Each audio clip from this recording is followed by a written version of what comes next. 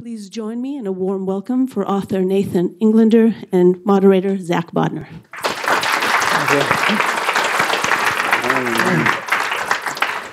I'm Zack, that's Nathan, in case you were wondering. So, before we get started, I thought I'd ask Nathan to read a little bit from his latest book. It's a great honor to have him here. We're going to jump in. We're going to spend some time talking about his latest book, a little bit about your background, who you are, how you got to where you are, and we'll open it up for questions as well. But thought we might want to hear from you. I'm already nervous. He's a ringer. I was like, those are all my subjects in his bio. There you go. I'm not going to get away with much. So it's nice to be back here. Thanks, everybody, for coming out. It's my fourth book. There's only one direction to go. Anyway, my first tour with reading glasses. So I have a prop. Yeah. Also, it really is true. This is like I've been wearing them for like 6 months. This is my 38th pair. So, I watched my mom lose them, and now I'm losing my reading glasses everywhere. I'm going to keep this one. Yeah, I'll just read for wow, is this too loud for everyone? No? All right, it's crazy loud for me. Excellent. I'm going to read just for Geneva Convention, 4 minutes so you can hear my voice. I'll just read the first couple of pages.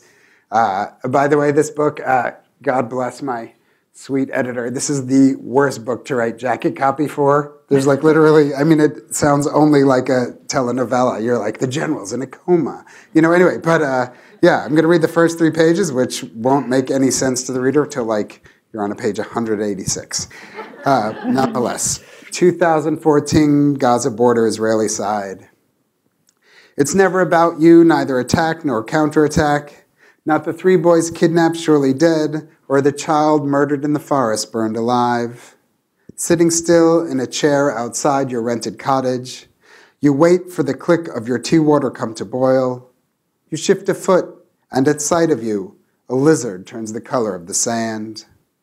Across the country, the soldiers scrabble through the South Hebron hills. They crawl about, hunting the bodies, turning stones.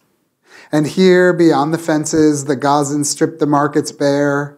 Dutifully, they run their taps, filling bucket and bowl. It is light still, bright still, and with the dark, the missiles will scream out from the olive groves and the rooftop blinds, from the hospital parking lots and the pickup truck beds. The people along the coast will move into secure spaces in cities ever northward, mirroring the missile's reach. And you will stay in your chair and sip your tea and watch the arc of the fiery tails as they curl overhead. Then will come the sirens and the burst and spark of countermeasure when the batteries hit their mark. So close is your roost that your only worry is ineptitude if the fighters on either side fire short. This rattle and boom is as of yet nothing but the sound of the 2 nations ramping up to the inevitable war. This time, as with every time, when the fighting starts, it will be more terrible than the fight that came before. Always it is the worst, the most violent, the least restrained, a steady escalation, the singular rule. And once the invasion begins, there's no knowing how and when or even if the bloodshed will ever end. Only that both sides will battle for justice, killing each other in the name of those freshly killed, honoring the men who died avenging those who before them died avenging. Because of all this, you understand that your own thoughts are unseemly, your concerns outweighed and of no matter. Is it your boy gone missing? Is it your son burned alive? No, it's not. And unless that's your soldier son sleeping alongside his tank at the border, your mass fighter, outgunned and unprotected, manning the Qassams that whistle through the night, then we expect you will not wallow and will not mourn. You are to take your daily disappointments, your unmet expectations and private catastrophes, and know that they are worthy of shame. Of course, you do know this and have accepted it. At least this is what you tell yourself as a bird you cannot name swings low by your ear. It ends its glide and then pumps its wings. In the silence that bird breaks, you hear the sound of feather moving against feather during flight, a wonder. You turn your head to follow its path, shielding your eyes from the sun. Sitting there by your tiny cottage, you squint and consider your own astonishing stupidity, your brutal obstinacy, your resistance to giving up your own unique and abiding want. As the water gives off its audible roil and the kettle makes its click, you get up, telling yourself, you do not matter. Let him finally go. But the imperative does not stick, and it seems that you will forge ahead with your truly hopeless undertaking until the right moment arises, until you get your lover's secret signal. You will, in the face of the endless, menacing unknowns, hold fast. And to that inventory of silent surrender that any war demands, you've decided there is one loss for you too large, a sacrifice you find yourself unwilling to make. It's a personal privation you can't stomach and will no longer accept. Let the soldiers soldier on and the civilians bear their burdens. But for you, you simply won't have it. You will not brook your broken heart. Thanks. Wow. I'm glad you did that. You know, I wasn't sure if you were going to read with a voice like the yeshiva bucher or the guy who's doing the spoken word poetry slam thing, and it's more the latter than the former. I can do both. I'm sure you can. I play the room. Yes. So first of all, it's an honor to sit with you. I've been a fan of yours since for the Relief of Unbearable Urges, and I think we're sitting in the presence of the next Philip Roth or Saul Bellow. I feel like you are one of the great Jewish writers of our generation. I don't want to put too much pressure on you, but I know you grew up with a Jewish mother, so I can't really compete with that anyway. Yeah, I was going to say. I get that much expectation before breakfast. Right, exactly. So you're in good company here. Yeah. A lot of Jewish mothers in the audience. Yeah. So I was going to start somewhere else, but after having heard you read the first chapter, who's the you? Who is the you in that chapter? Well, it unfolds. Now you're getting to... So back to playing the room. I know where I am. But there's a Hebrew concept, an Israeli concept, hafuch al hafuch, which is the opposite of the opposite. And so everybody in this book pretty much is a double. Every pairing is a doubling. You know, we can talk about there's this, the general and his coma and his caretaker and prisoner Z and his guard. And yes, so the you becomes who she becomes and then who she becomes after that. But also back to that, it's only, it's my fourth book. And unlike gymnastics, what I love about the writing life, I have a lot of friends. The nice thing, it's a really friendly time for writers around the world. I have to say, like those old days of the fights, like maybe there's some fights going on. It's really supportive. But I have writer friends who are younger now. There's so many. My definition of young writer has expanded. Right, exactly. Exponentially. My play I had a play 5 years ago, and it was about this young writer with these old writers. And when I wrote it, he was probably 19. When we cast it, I was like, he's about 38, 40. That was starting his career. Oh, but anyway, when I have friends in their mid-80s and stuff, those writers, and they're still so vibrant and electric. And I was like, what I like about this sport is you can do it forever as long as you keep your marbles, So yeah, every book feels like the first book. Every book, it's with dead sincerity that I say, like, this is my most vulnerable, most naked, most raw. Like, that's what it is to me. I mean, I believe it is, but we can also talk about multiple realities in this, right. in this book. But as to that, you just, you learn. You get the muscles. I always talk about like Cubism and Picasso. Like you go see early Picasso and he's the maestro, literally. Like before you're going to put two eyes on one side of the face, you got to be able to paint like a tree, right. Anyway, but at this point, there's only 3 pages of second person in this book, and there's like one paragraph of first person, like 300 pages in. Like you just start, I feel ready to do crazy things. And back to the circles on the cover of this book, there's maybe 7 different timelines and 5 different stories running. It's insanely structured, and that was, we can talk about that, but the conflict is insane, and I thought the book should be structured. Yeah, I want to get there. It was really amazing how you structured it, but I want to start at the beginning. What was the impetus for this book? This is unlike any book you've written so far. So where did this start from? Yeah, I've been carrying it like this is where I drop the whiteboard behind us, but I'm a big believer, I sit alone in a room all day. Back to why I teach, being at NYU is like having to put to words things that, you're expert in these things outside of language. It's nice to say like, oh, this is how the brain works, but I'm such a believer in the subconscious and how writing forms and how ideas form. But yeah, I moved to Israel for the peace process in 1996 and, moved back to the States heartbroken in 2001 when it was just clear to me that it was just that we burned the whole thing down, and of the things I wanted to be wrong on, there's, this year I have my own American things I would have liked to be, wrong on. Anyway, but, yeah, I just, I wish I had come back and peace broke out. But yeah, it was just clear to me that they were torpedoing this thing for 20, or getting on 20 years, 17 years. I've wanted to tell this story of that peace process coming apart because it broke my heart. And I also, the further we get away from it, the more impossible it becomes, the more I embrace the notion of peace, the more I believe in the impossible, because I don't know what the other option is. You know what I'm saying? Like, I take no positions in this book. I worked really hard. To me, I'm really interested. As if you sit up here as a writer, you've probably been saved by books. And how books saved me when I had questions was not the books with answers. It was books by writers who would wrestle with those questions. And this is the most loaded subject, really, that I can, there's a few on the list. We're dealing with guns today, but where people are entrenched and have, there are two opposing realities. And yeah, I just wanted to build a book. Reading is a shared consciousness. I write this book let's just talk as a reader. Like when I pick up a book, a writer's written it, and that space disappears, and it's a shared experience with author. I just wanted people to enter into this conversation, to explore the subject, to bring themselves to it. Almost like in the last book, I had a story in my collection, which I talked about here, what we talk about when we talk about Anne Frank. There was a story called Sister Hills, which I built this story as an exploration of the occupation. I'm interested in how we use contracts, how we use justice, how we use absolutes.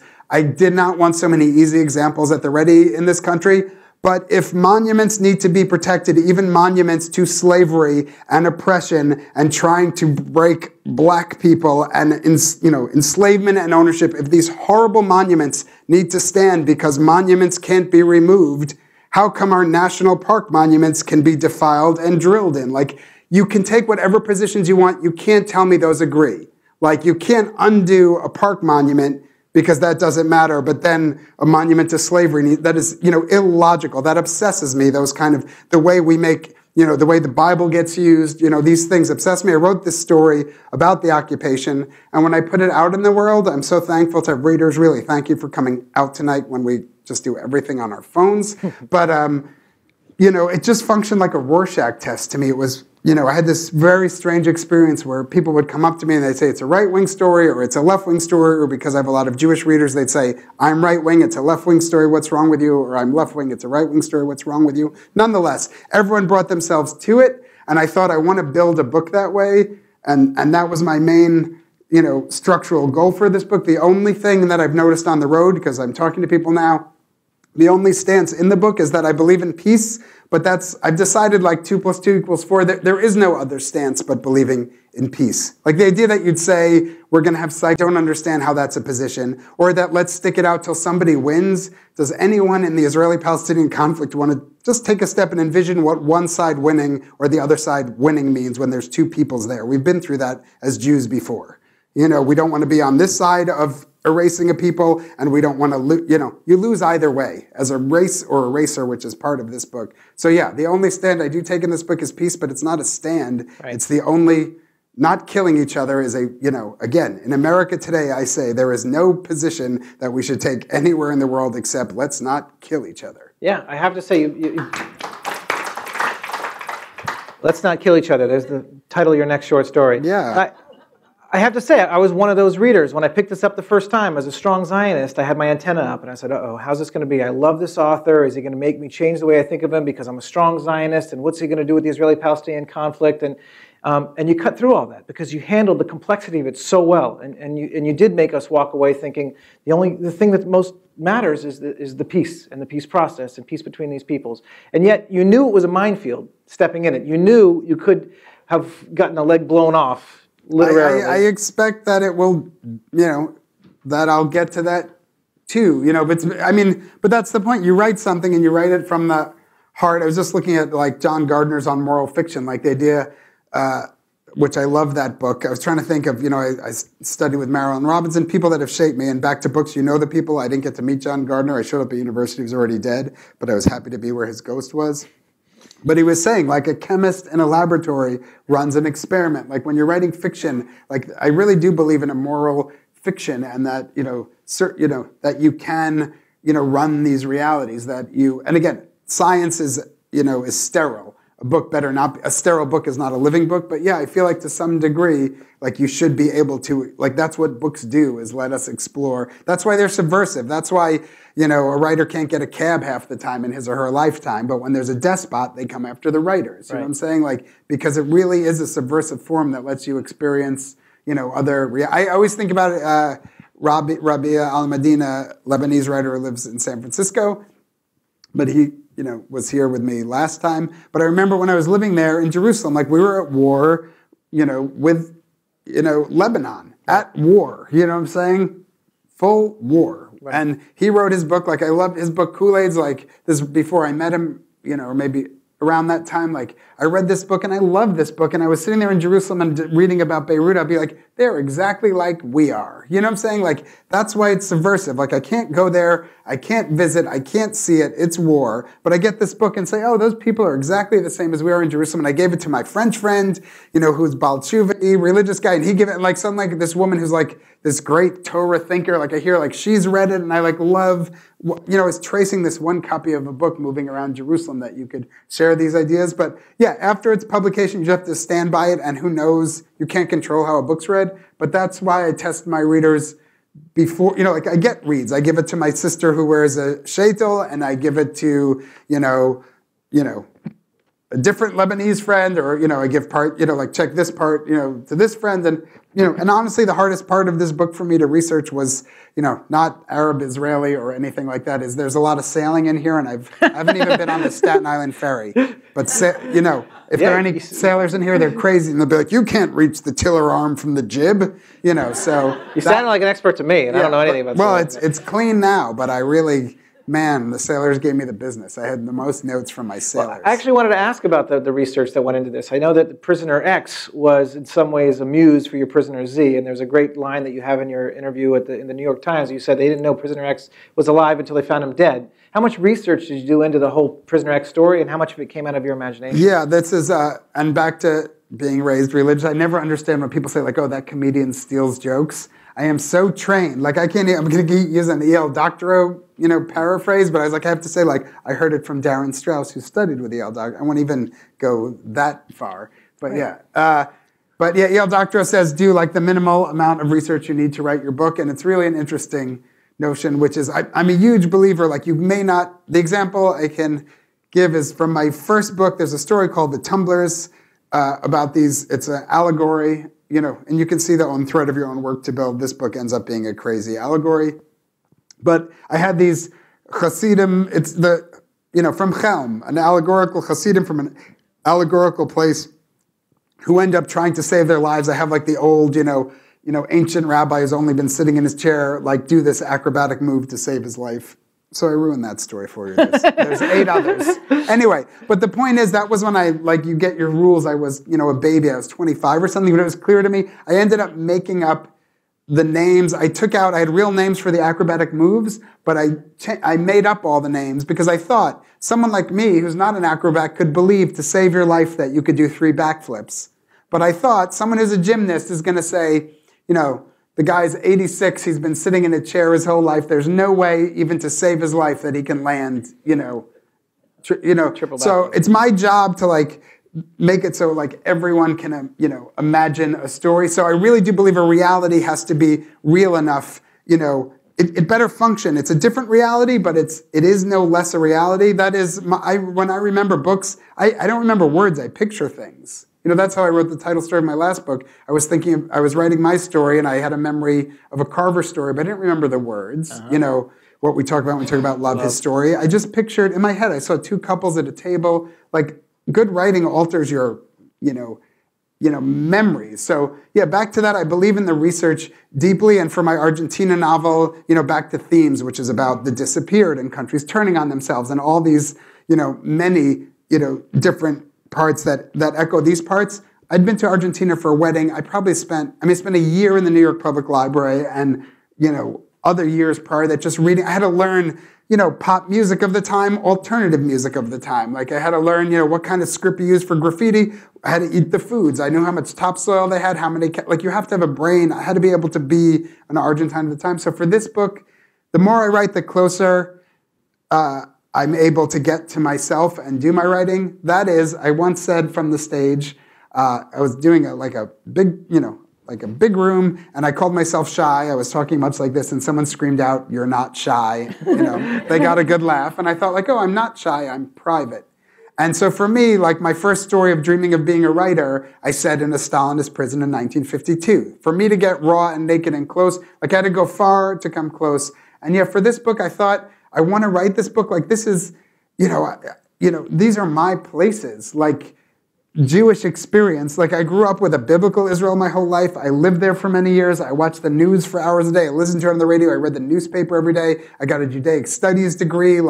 I've studied the history. That's my place. And part of my NYU job, I've been teaching in Paris for a decade. It was not a hard negotiation. But nonetheless, that's a city, between book stuff, that's a city I am. And my friend Jeff is here from Berlin. I lived in Berlin for 4 or 5 months and go back, quite often. So I was I'm going to use my own mental space for this. And yeah, so it was really built out of How about the spy parts of the book, the ability to kind of delve into how spies work? Did you have to vet that with anyone? Did you talk to anybody in the intelligence community? That's where, first of all, once you put spies in the field, things change. But, back to the actual Prisoner X part. And by the way, I keep talking about what a rotten, neurotic spy I would be and how I drew up that to do that. And my buddy Sam is really convinced he thinks I'm a spy now. He's there's no better. I'm going to the city every day. I'm traveling all over the world for this book. He's that's the best cover, is to go around saying what a rotten spy you would be. So now he's really convinced I'm under deep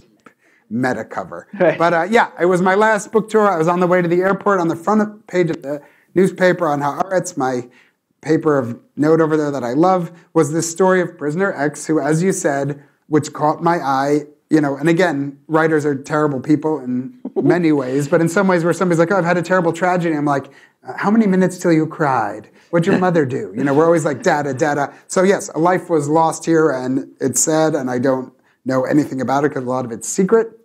But this prisoner disappeared into the Israeli system. Prisoner X, he hung himself in his cell until he died. He had not existed because he was disappeared. There was no X until there was a dead X. There was no live X, and until the moment of hanging, he hung himself from the cell. There was nowhere from whence to hang himself until the moment of hanging. No X, no cell, and upon hanging and death, there's a body. There was a cell, and then there was a person, and I got very interested in it. But what I really got interested in, back to dreaming of writing this book, and I use Marilyn Robinson as an example, where there's probably 18 years between Housekeeping and Gilead. She wasn't writing Gilead for 18 years. She was figuring, it was cooking, it simmers, and then when she figured the book, she wrote it in 18 months. So I was waiting for almost 20 years to tell this story, really. But nobody needs a diatribe. Nobody needs a lecture from me. Nobody needs my peace talk. I don't feel expert in anything, which prior to last year would be a reason not to weigh in. But now I could head NASA, and I'm definitely more qualified. I could run the education department like nothing. But anyway, but the point is now that metaphor of, not being an expert no longer holds. But nonetheless, I felt like nobody needs my long, passionate heartbreak lecture on peace. I have those pages, I can print them out for you, but nobody needs to see those, So, yeah, when I heard about Prisoner X, he was a guy so much like me. He was this, I maybe got more biblical, he got more Zionism, much like this stage. But anyway, but he was Australian, he moved to Israel. I thought about that. Here's a guy who so believes in something, he moves to a foreign country. That's how ideological he is. It's a big deal. He moves from Australia to Israel to adopt this country, and he's so diehard and so committed, he joins their super terrifying, vaunted spy service, and then goes, he's not an analyst, then he's under deep cover, and then he becomes a traitor. And we all know the reasons people become traitors. I love it. I love the real stories. I get to go to the Spy Museum in D.C. I'm doing their spy podcast. I'm all excited. Nice. I've never been. But I love the real stories, and I also love the, every movie, every book. Great gift shop, by the way. You should stop on the other way back. I'll get that. I'll send you something. But I was just always interested, people, the reason they become traitors is failures of character, their own, problems. They've been blackmailed. They've been passed over for a promotion, as we said, why they collude. You want to be president? There's so many reasons to collude with a foreign power. and be a spy. And I thought about it. I was like, what would it take? Like, here's a guy. He's literally, like in the Mossad undercover and flips. I thought, what would it be to flip for empathy? Like, what would it take to flip someone out of feeling? And when I had that thought, I was like, now I have my book. Like, I was like, I just want to write and flip someone that committed, like, because of their heart. You did an incredible job, and yet you never share what the traitor move was. We know that this character has been flipped, and we know that there was a moment, but you never in the book talk about what the act was of traitorship. Yes. Why'd you do that? Why'd you choose not to? Oh, I love negative. I just believe in negative space. Yeah. I was like, do not talk about negative space for 9 hours. That's my own. That pause was not loss of train. It was the gates going up. Don't do it. Don't talk about negative space for 9 hours. You can't stop. Oh yeah, when you're building a world, like a complete universe. Like, here's the whole point. All of us in this room together, it's infinite. Like, what it took to put all of us in this room. And I get moved every night. It's just the fact that we're all here, all speaking the same language, all in this place. There's infinite stories. Like, what makes the two of us talking real is that we just met. Like, we have enough about each other. Like, if I knew every detail about you and you me, that's like, that's not how, sometimes I just love, I think a story has to have completion. You have to have every detail you're owed. You're not allowed to deny stuff to the reader. That's bad. Right. It better be complete. But sometimes people say, like, well, who's guilty? Why did they do that? These moments. And I was like, we can do it in here. Someone can scream it out. Your friends are getting divorced, like, I don't know, the wife cheated, the husband's this, and then, like, everyone's always split. Like, you're on his side, she's on his side. Like, she was miserable, she should have cheated. Like, I feel bad for him. Like, that's how story works. We have, like, we take positions, we never have all the facts, and we always bring ourselves to the story, and that's part of that interaction. I hope you get what you need, but, right. Like, yes, I don't need 10 chapters on the drop. Right. It's such a... Back to it being, as I was all excited, like, as somebody, like, my agent sat me down with tea, and she's like, you've written a political thriller. Like,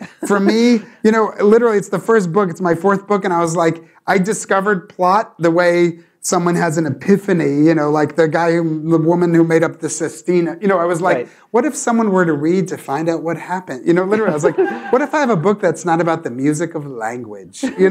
So yeah, for me, the idea of dealing with a plot was, insane making, but nonetheless, it's still a hyper, in the end, it's also a magic realist history, and it's also right. A love story and also an allegory. So in terms of abiding by every rule of the political thriller. Right, or breaking every rule, right? Yeah, I left out the dead drop. There's no dead drop for it. But this is why you've called it, I think, a turducken of a novel, yeah, right?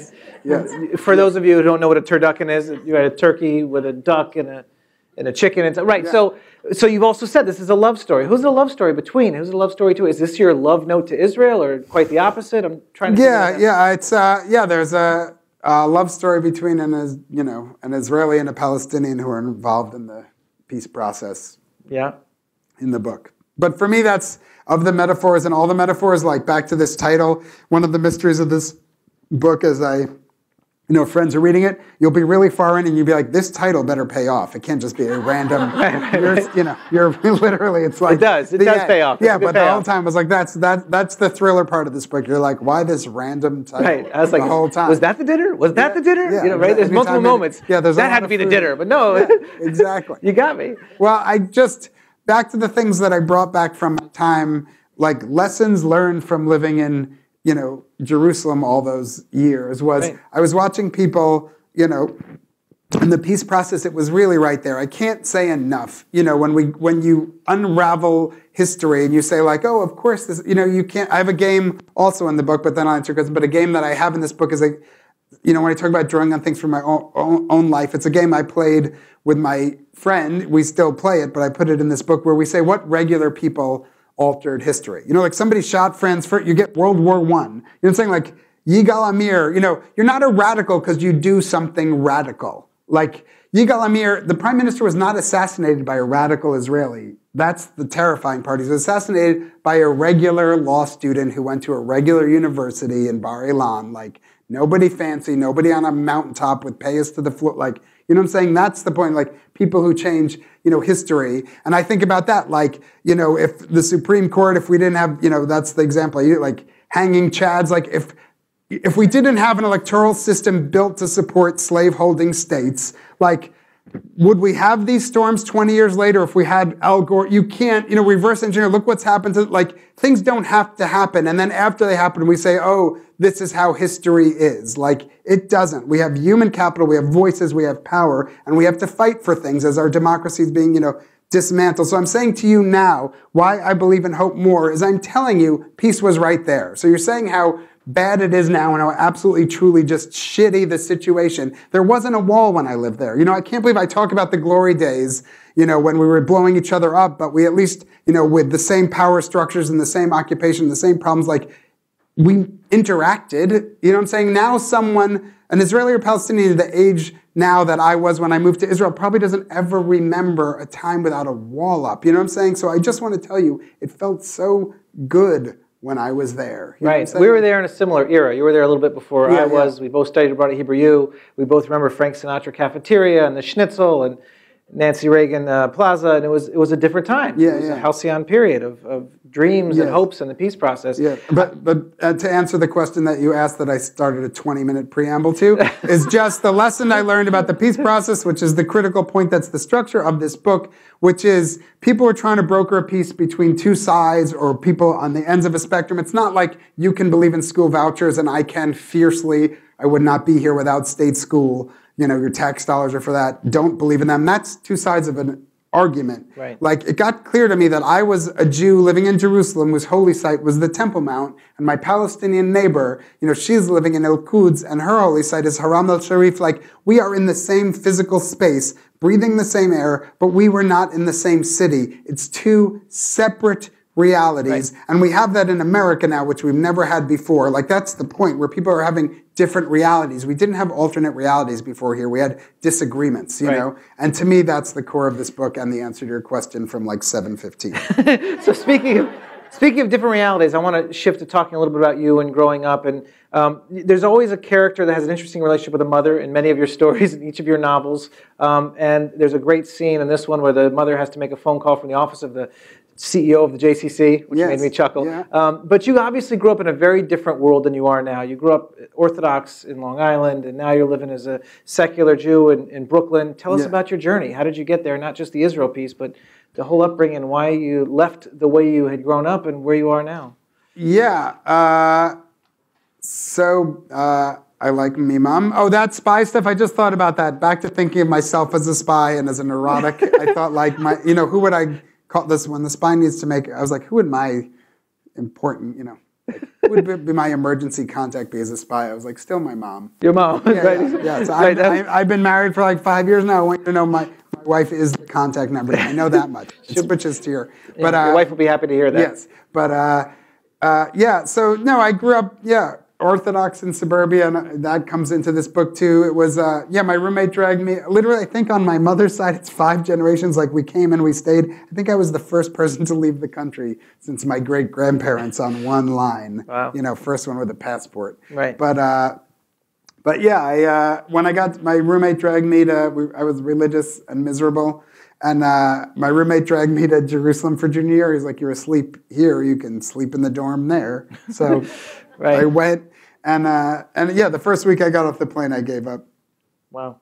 Orthodoxy. I'd never seen, you need to see something, back to seeing, and back to understanding, back to why cities function a certain way is because people mix. You need to see something. And I had never seen anything, like I wasn't happy in the, religious world, but I hadn't seen anything that I could connect to that was a version of existence that I could understand, Sure. So seeing, like, I got off that plane and to see an atheist who's like speaking in Hebrew, who has the same references as me, who knows the same songs, who like has the same culture. I'd never seen we could bring, like, I really understand it, back to separate realities. I love having this, of the healthier things to discuss with my family. Like, there's no such thing as cultural Judaism. Judaism is a religion. How can you have a cultural Judaism? Like, it's a religion. It's a religion, so you do it, you are religious. That's how you are Jewish. Like, the idea to say, like, I'm Jewish, but it's just a culture to me, it's not, it doesn't compute. You know what I'm saying? So for me, who was hungry for that, it was really, the week I got off this plane, even that notion where it'd be like, oh, this, like this person's going to hell, this person's not a real Jew. Like it really didn't, it just filled everything in for me. And I can imagine that was that. But I also think, sorry, yeah? No, go ahead. I was just going to also say, back to the things that get put on this book about place and space, distance. So that's the thing. A lot of things that Dr. Friend I referenced before, he also taught me from science that I love, which is true, and unrelated, which I said, true, I was religious, true, I gave up religion in Israel, but like that can be unrelated. Like that's what I recognize with time. If you had taken me and sent me 6,000 miles, I just never been far. I grew up in like an Orthodox bubble in Long Island and then moved to go upstate to a school that was also populated with people from Long Island. You know what I'm saying? Like it's not, like that was my first time to get to just be me as I define myself. So I think it probably would have happened in Italy too. Even talking about this with books now, it's just so much and so many of our problems here, and I'm talking about it there, is this idea, this crazy need to categorize everyone and put them in boxes. Like it's, I learned it in my first book tour, like flying around the country and seeing everything cut into squares. I always get excited when I hear about those like lizard bridges. I'm like, yes, some things can't do squares, help the turtles cross the street. But, but I do think, things, like this idea, I don't have to look in the mirror. I understand looking at me, you probably all see a Jew. But I'm saying I can look in the mirror. I just want to see me. You know what I'm saying? Right. So these people who are obsessed, grown-ups who care about like some 15-year-old, which bathroom they're going to pee in their high school in Tennessee, like, calm down, okay? This person doesn't have to fit a box for you. But I even think about that with Israel novels. Like, this is not an Israel novel to me. This book is mostly, there's more France in here and more Berlin, but I'm also interested in how we define that way. Like to use this year, like, Joshua Cohen has a book, Nicole, like, let's use Foer, like we'll give all three names, Jonathan Safran Foer, like he had a big fat Israel book last year. I read that book. There's dirty parts. Anyway, but I'm saying I read that book. That's a book about family, and that's a book about marriage and divorce and the generations. And, there's so many ideas in there. And yes, there's an Israel part. You know what I'm saying? So in this idea, like, I'm just obsessed with justice and injustice and gray space and where realities meet. But yeah, there's an Israel part. You're coming out of Orthodoxy to secular Jewish. It had to be a hard moment. I'm thinking about, and I mentioned Philip Roth before, but Philip Roth often talked about how hard it was to write certain parts of his reality because he knew that his family would react, his community would react a certain way. Have you had that situation where you said, you got to self-edit because people are going to get pissed off, you're going to offend somebody? Yeah, but that's so funny. I was just about to say he's been so nice to me. I was going to be like Philip, but then I was like that. I always remember being in the audience and be like, when Ray Carver and I was like, calm down. Anyway, but nonetheless. But like, I think that's that notion where you're asking this question about him, but he uses, literally, it's the writer's job to be aware. So you're saying he's aware of how things affect people, but I don't know anyone who more where you can have a conversation with him and then see it verbatim. You know what I'm saying? Like, he needs to be aware of that because he draws his, I can't even imagine how many feet, the Newark Library is getting of like diaries. You're getting his, actually, I don't know who has his papers, they're getting his books. But but I'm saying like that's his job. I back to being in a moral fiction, I feel like that's his job to think if you're going to draw that closely off your life. You know what I'm saying? You literally I remember seeing, a woman, when I was entering the writing world, to be like, that's that character from that book, and it's so exciting to like piece the people that characters are based on from a writer's life, which you can do when you write that close. But there's another writer who I remember saying like, who wrote things, and he was saying almost offhandedly like, that his book needed it, and like, who cares about the damage?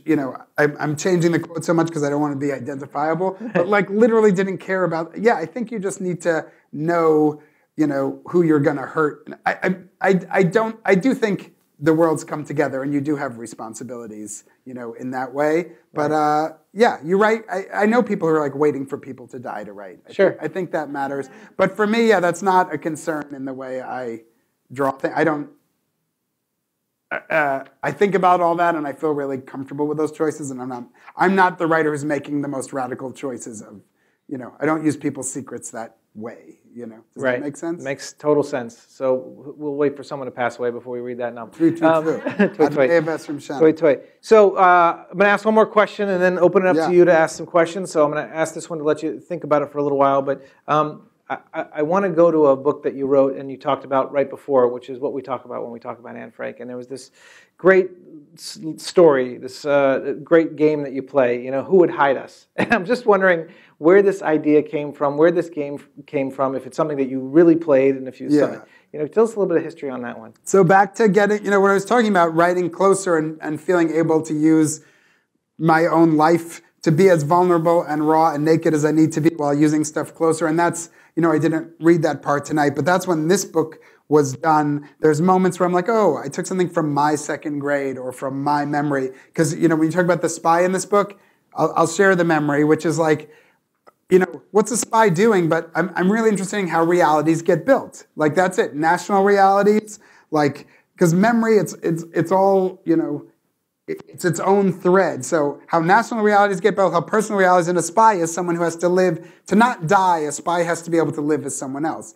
And for a writer, it's like a non-spy, a cowardly spy in your room, but like it doesn't work unless I become these characters, Like if I'm not them, if I can't fully be them, it's not going to be readable for you. It's not going to work. And then I thought about ideas of passing, and I really thought about my first shape-shifting was being like a religious kid, turning the corner when you're going to get an ass whooping, like the anti-Semites are there, you're here, and you're literally the definition of passing, I want to pass them and not get beat up, and we'd all go like this with our hand, we'd swipe our hands overhead, and your yarmulke would be gone, and you'd go from Jew to Gentile, like that. And if you did it convincingly, you wouldn't have to fight, you know what I'm saying? Right. But yeah, so that idea, like, for this book to be able to go that literally is my memory that goes into this book, or my second grade shows up in this book, but it was, if you have tics, you have to learn them as a writer. I say, if everyone chortles when something's funny in your book, that's a tic. You can't have 4 books and every time there's a laughter, someone chortles, also have no chortles. Right. Don't like the sound of that.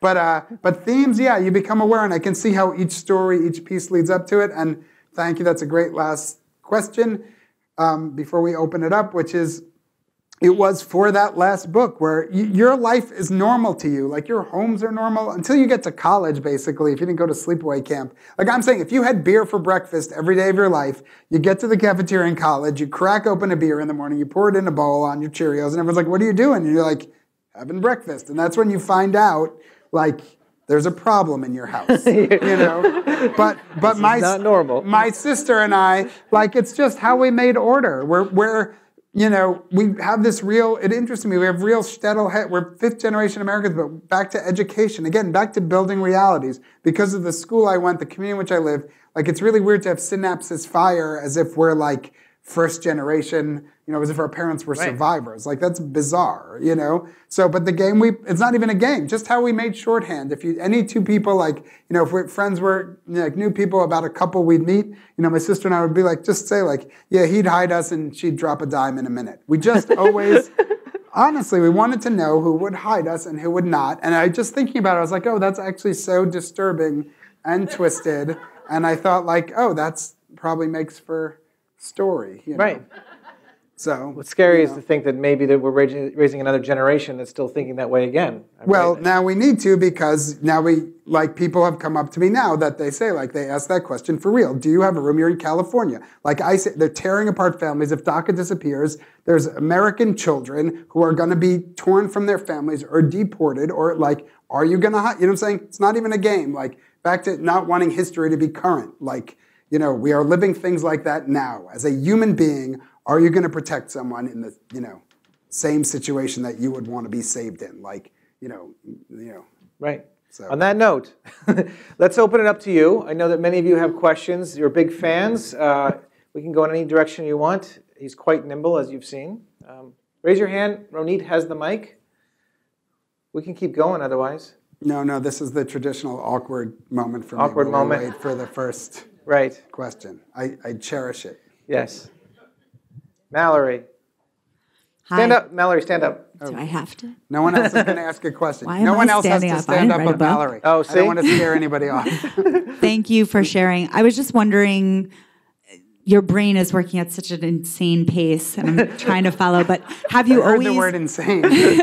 Have you always had so many thoughts and ideas when you were a kid? Did you kind of come up with crazy stories? Is this something that was always a part of you, and what were you like as a small child? Right. Right. To repeat the question, she's like, did you have any friends at all? That's the real question. Thank you. No, yeah, well, now you get to the shape of this book. I will not rate all we won't make you stand, and I won't rate all your questions, but I'll rate that one. Great question. But, oh yeah, so when I went to Iowa, I was 24 years old, which felt old, like back to when you really have a dream. I was like, there's somebody here, there was like one person who was 22. I was like, I've missed my whole writing career. Anyway, right. But I studied with Marilyn Robinson, who I mention probably every night because she so shaped me. But she's the one who taught me when I showed up there, which is, both that, back to that education and that yeshivish education that I was basically writing in Yiddish and English. I'd say, like, I should wait here all day for you to show up at 5:30 when we said we'd meet at 3 o'clock. That's a friend? Like, and she taught me literally, like, what a teacher should do. Like, really, I owe her so much. But she was like, this is all the elements of a paragraph are in here. Just put this, that, So she taught me to unravel. But also, you have to learn. Like, my head spins, my thoughts spin, and I was writing those spinning things. And a story, it's A to B, whatever the shape of it. It's a linear thing. And to communicate as a writer, I wrote my books A to B. And it's really until this book, like back to these, if you never know, and it's nice to see an audience like this tonight, like we're just, 2 weeks in. But if a book goes right, some grad student will take it apart like a watchmaker, with, screwdrivers. There's literally like 7 different timelines. But I thought I both have the muscles now to do it and for this conflict, like what has me pulling out my hair and breaks my heart. Put Gaza war in Wikipedia and you'll just see a list of them. The Cast Lead, Operation this, Grapes, Operation Grapes of Wrath. Like they have names, you know what I'm saying? It's not a movie, it's real, like right now, Hamas is building rockets to fire at Israel. They're doing their plan. Israel is planning what they call it mowing the lawn, where they want to dial back those rockets, their targets, to do enough damage to hold it off till the next war. They're building a wall. There's a wall up at Gaza. They're building a wall underground now, which, by the way, as somebody who likes words, walls go up. I don't even know what you call a wall underground. There's no word for that. Anyway, but this notion, it's the cycles of buildup, violence, death, get some quiet, get a minute of peace, start building again. They're doing it again and again. So back to those circles in my head, I was like, oh, I'm finally allowed to let my circles loose, and I think I have the fictional muscles to control them. But yes, I always talk too fast and try and slow it down. Good question. Over. Awesome. Moldau, welcome here. We're going to come for drinks then. We're all coming there. Exactly, a little bit of schnapps. Welcome here. Thank you. I was struck by the piece that you wrote in the New York Times after Charleston. Yeah. Thank you. Charlottesville, that's right. I thought it was a wonderful piece of writing. What struck me about it was not long before that, we'd had a bomb threat here in this building. And our apartment looks out over the courtyard here, and in the afternoon, after the alarm had been sounded, kids started coming out of the building here. Yeah. From the day school. Yeah. And they were, they're doing what kids were doing. They were bopping along behind their counselors, and they didn't seem particularly alarmed. But I was thinking about that night and thinking about your piece, and I wondered, what on earth should they be thinking? Well, so what should I be helping them to think? That's that's beautiful, and I guess this is the point. Like, I never, and I'm just honored. Like, what a weird job I have. I don't really write nonfiction, but I'm a parent now, and we're just living in the world. We're sitting, like, we're human. I just can't. Like, I can't tell you. So this is the point. Like, nobody forgets these things. So it makes me want to cry what you're asking, because those kids aren't going to forget that till the day they die. And I'm not giving this, back to the peace process. It took so many people to almost get peace that could have happened, and it takes a few people to burn the whole thing down. We have a wonderful country here that has been built over 200 years. It's taking just a few people we don't even have a democracy anymore. Like, we have a straight up kleptocracy. Like, it is shocking, openly white supremacist leadership. It is, shocking to me. So yes, just back to writing that piece, I can't believe they ran it with that nasty first line of mine, but like I just said, like, this is all I can do. That's what I do, is speak up. But yeah, I don't know what to tell them except not to allow it. Because you know why I wrote that? Because I was thinking, I know my father-in-law's from Montreal, his story from 50 something years ago about like his anti-Semitic story. My wife said to me, like, she's like, oh, I've never had any anti-Semitism. I was like, except that you consistently, repeatedly tell the story of the teacher in Texas who said he was going to make a lampshade out of you in front of the class. And I was like, she's like, oh yeah. And I was like, we all, forever, I remember every swastika. And I was like, we're going to do this all again. We were done with that. And back to writing that piece, I'm so proud of the generation, like my, nephews, like the 20-somethings, like, that's the example I use in the piece, is being at a Nets game. Like, we used to hide our yarmulkes. So I just remember seeing a big-mouthed kid with a yarmulke just giving shit to, like, fans of the opposing. And I said, like, that is my proudest American stuff, like friends who aren't afraid to be themselves. And, it was one thing just to be and keep your yarmulke on, but to have a big mouth, what I'm saying? It was so beautiful to me. Like, I just think history moves, Israel's like more than 2,000 years, this fight, so progress is to the edge, and then we lose ground, and that's what happened in America. Like, I do think there is right and wrong. You know what I'm saying? Like, I don't understand our political accusations of flip-flopping, that changing your mind is flip-flopping. It's not a flip-flop that Obama recognizes that everyone should be able to get married in this country. It's called evolution, and it's called, progressing. It's called, like, there's no position otherwise. Now where the government's defending the cake people. So I'm just saying, I think we made a lot of progress, actual progress. Healthcare is progress. Like, 9 million children lost their healthcare. There's no position, there's no Bible position for this, because taking away, not having healthcare, maybe you can make something. To take healthcare from children, their children are going to die. Whoever did this, they just killed children. Okay, so I'm saying, yes, we are losing ground because I feel like we made progress. People don't like change. I hate change. You know what I'm saying? Like, it's scary. So yes, I don't know what to tell them except don't accept it. Tell this memoir to grandkids, and I hope it's the same way that I thought I was going to say, oh yeah, I used to have to fight the anti-Semites, So yeah, that's it. I will tell you, ironically, when we had to evacuate the building and the kids were the ones to go with us, it was the Moldau residents who were like, "Feh, there's a show tonight. I want to get my seats." And they were the first ones to come in, and they were like, it's just a fake. We're not worried about it. Not being afraid is important. Yes, it is. Yeah, maybe we'll make this the last one so we don't. Sure. Yes. Hasfa Khalila. Yeah, please. A literary question, cultural. Yes. Literary. Books, American Jewish books about Israel and Israeli Jewish books about America are few and far between. There are very few of those. Yes. And apparently, I didn't read the book yet, but apparently your new book is about that. How do you see the cultural relationship between American Jews and Israeli Jews? Yeah, I kind of want you to answer that. I was going to say, I can hear from your accent that you have some information too. But how do I see the relationship between? So this is I can talk about that for 2 hours straight. Yes, exactly.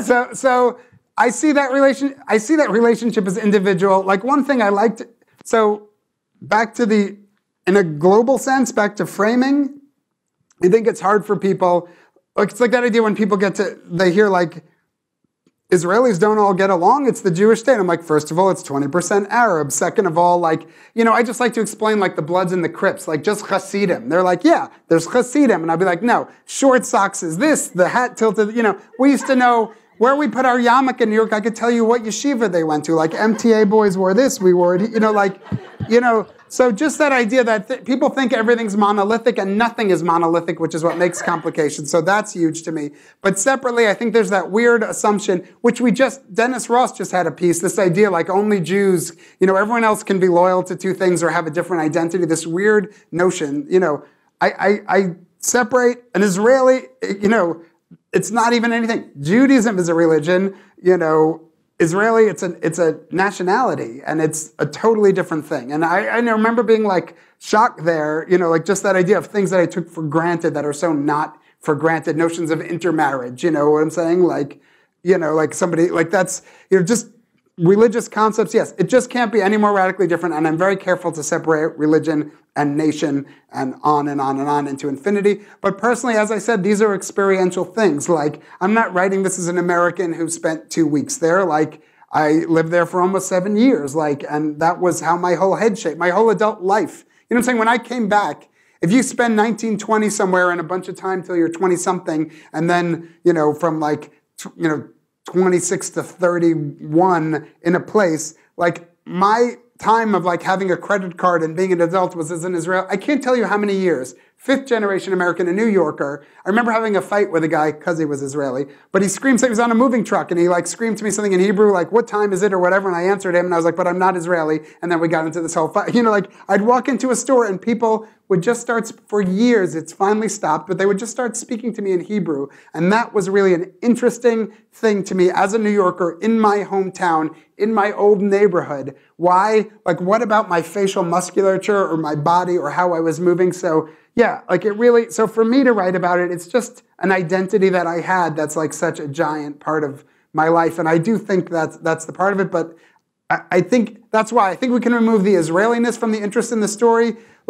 I am interested in that conflict in this book, outside of any of those other labels. Maybe we should stop there. Well, we have one last question. You got time for one more, Nathan?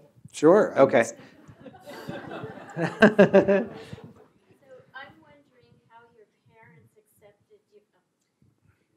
I'm wondering how your parents accepted your secularism, and are they proud of your success? Yeah, yes, are my parents proud? That's the best. That's the easiest question to answer. My father's passed away a while ago, but he saw the first 2 books. But yes, they're happy. That's the best part about Jewish parents. If there's success in anything, they'll be like, it's not such a bad guy. Now, you know what? His brother, though, he's a doctor. Yeah, right, exactly. But no, I don't know. I have to say, I'm a big believer. I hate the word tolerance when people are let's tolerate each other. I don't want to be tolerated by you. You tolerate me? I find tolerance really actually downright insulting. I'm not looking to be tolerated by anyone. I'd like to be respected. But yeah, back to how memory works and has time things, I'm sure it was a shock at different times.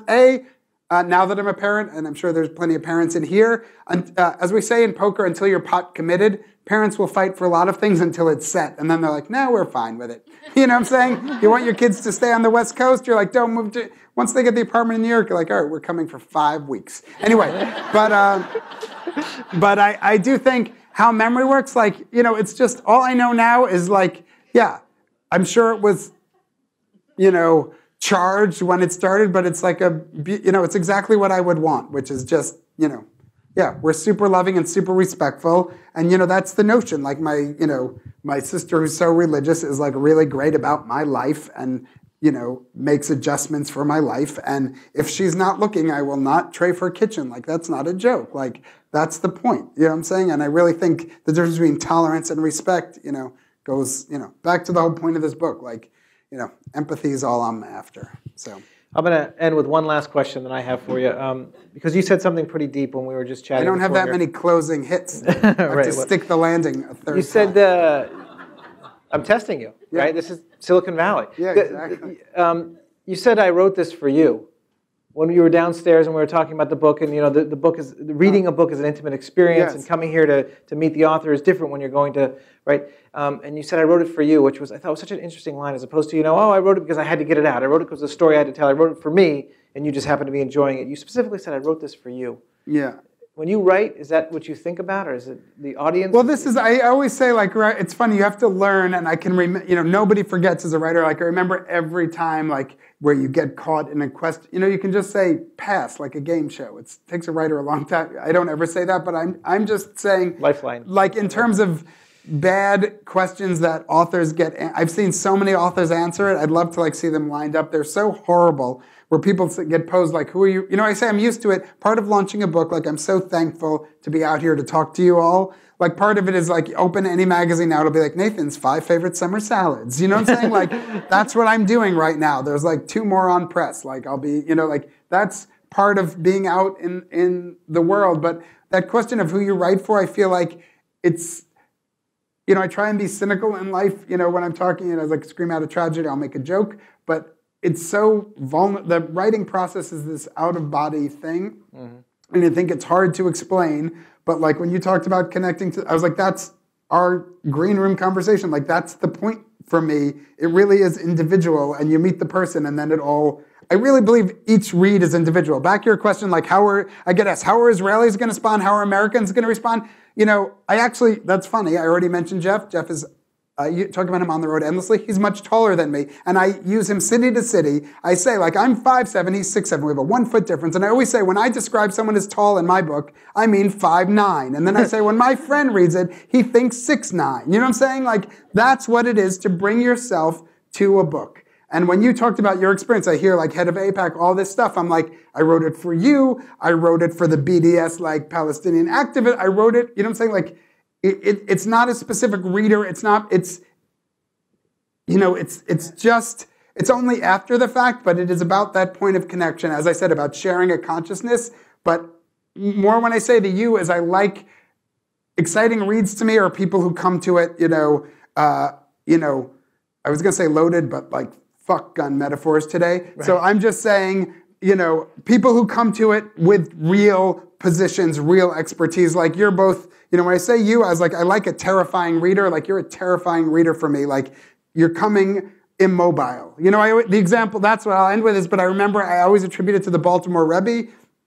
I don't know why, it's probably not true of him, but that's how I remember it from 100 years ago. But he said, he was in a fight with his brother over a book he wrote, and he said, my brother, it's a terrible book, and I'm never going to read it. You know what I'm saying? And when I talk about, preconceived notions, I've never written anything that scares me more, where pretty much everyone coming to it is going to bring a, inviolable, immobile position where this is not funny, not to be toyed with, I'm not moving, I don't see the other side, that's... And I'm not saying I have more empathy. I'm saying, or they do see the other. I'm just saying, whether you're extreme empathy or extremely flexible, it's just going to be extreme. And that's the point of this book. And you, sir, are an extreme reader in terms of background for this book. Well, you nailed it for me, and I think everyone in this room. So thank you for writing, thank you for being here.